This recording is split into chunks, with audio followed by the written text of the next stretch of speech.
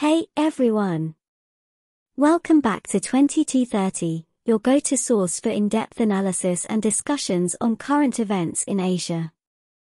Today, we're delving into a recent development in Singapore involving the woman at the center of a viral incident at Singapore General Hospital, SGH. If you find this content intriguing, don't forget to hit the like button, share with your friends, and subscribe for more thought-provoking content. Also, drop your thoughts in the comments section below. Now, let's get into the details.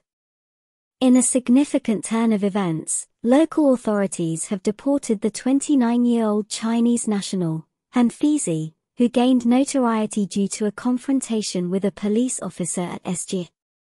This incident, which took place on November 8, led to her work pass being revoked and a ban on her reentry into Singapore. The Immigration and Checkpoints Authority, ICA, confirmed that Han Feizi was deported to China on the same day as the incident.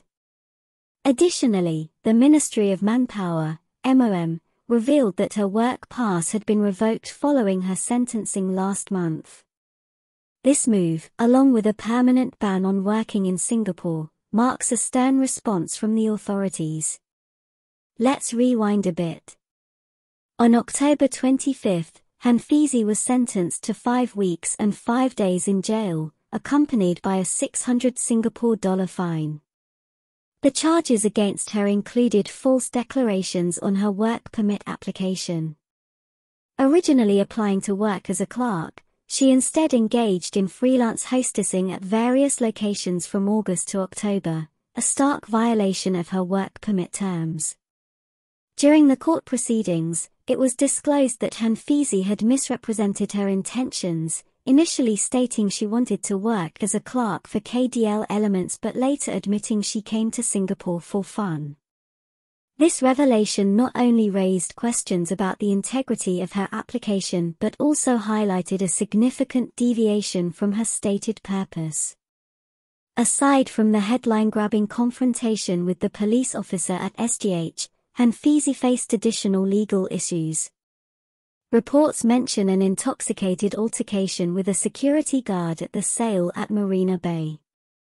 This adds a layer of complexity to her case, reflecting a pattern of behavior that goes beyond a single isolated incident.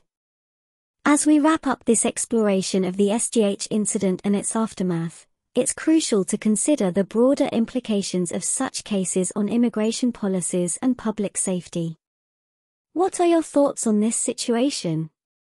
Do you believe the authorities' response was justified? Let's keep the conversation going in the comments below. If you enjoyed this analysis, give it a thumbs up, share it with your circle, and don't forget to subscribe to 2230 for more captivating insights. Until next time, stay informed and stay engaged.